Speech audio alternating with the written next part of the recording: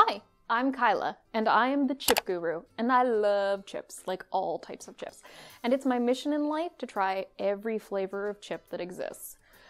So I hope you enjoy joining me on this YouTube journey, where I try to eat as many chips as I possibly can. And today, we're trying an unusual flavor of potato chip.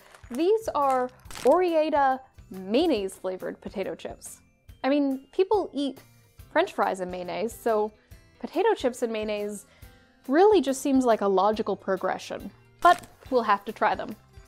I'm holding up this bag, especially today, to tell you about the feminist history of potato chips.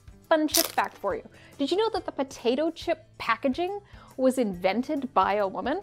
Laura Scudder took wax paper and irons and made the first sealable tight bags of potato chips, basically the same concept that's still used today.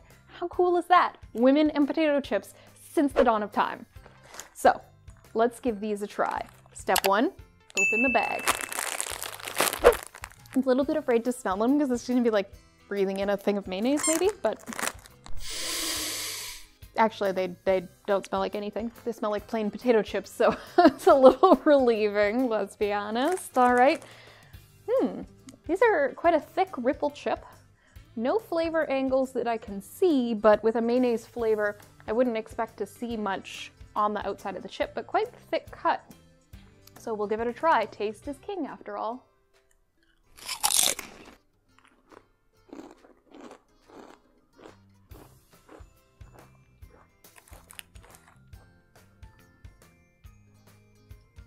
It's very subtle.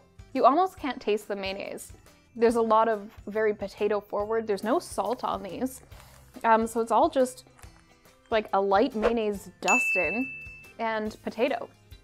They're actually not offensive at all. And they taste very similar to a French fry, like a thick russet potato cut into a French fry. So I got no complaints. I'm gonna finish this bag and I'll see you next time. Keep chipping.